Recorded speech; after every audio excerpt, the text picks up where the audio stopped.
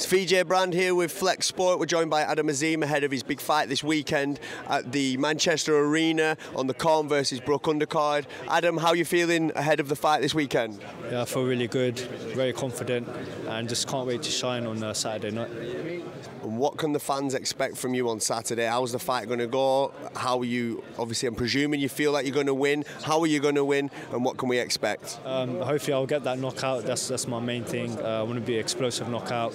I want to showcase my skill as much as I can and hopefully just entertain a lot of people there. So for those people who don't know, some of the fans that don't know, you're on the card with your brother. How's that feel, both being in such a big stage together, going through this journey together? Obviously, sometimes people say boxing can be a very, very lonely sport, which it is, but you've got that added support there. You're both in it together. What difference does that play for you? How does it feel, and what's it like having your brother by your side? It's amazing to have my brother there because he's always telling me, like, the bad stuff, the good stuff, and he's always motivating me as well. And every time, when we training, I always give him that encouragement as well. So, but having my brother there is just amazing.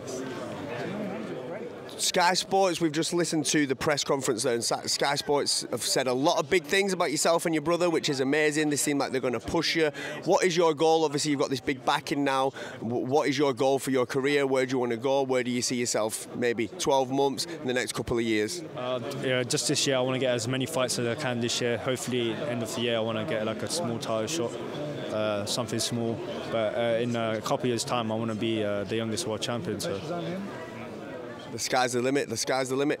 Okay, so we'll change our talk a little bit towards the main event, Amir Khan versus Brook, long awaited.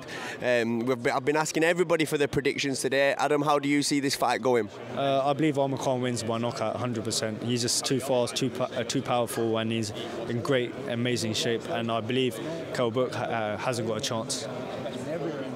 Do you think this fight's happened a little bit too late? Do you think it should have happened earlier? Do you think that's going to play a factor? The fans that are watching this fight now, are they still going to see the same fight that we would have seen, say, 5 years ago, 7 years ago?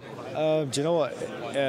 It should have happened earlier, but the fights happen now. So if they were even older, everyone still entertain and watch it. So I believe, any age, Amir Khan would have beat Brook easy.